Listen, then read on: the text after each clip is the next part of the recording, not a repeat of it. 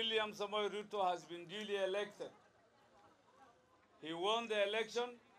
He remains the president until 2027.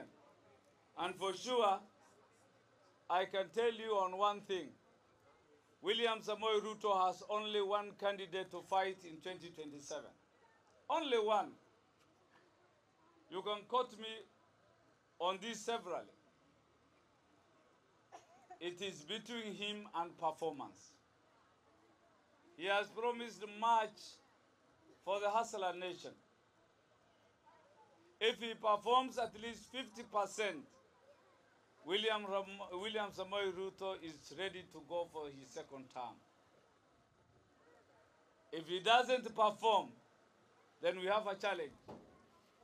Why the opposition is uneasy, noisy, creating chaos in Nairobi and other parts of the country is just because they know who William Samoei Ruto is. They know he's a performer. They want to obliterate him from his focus.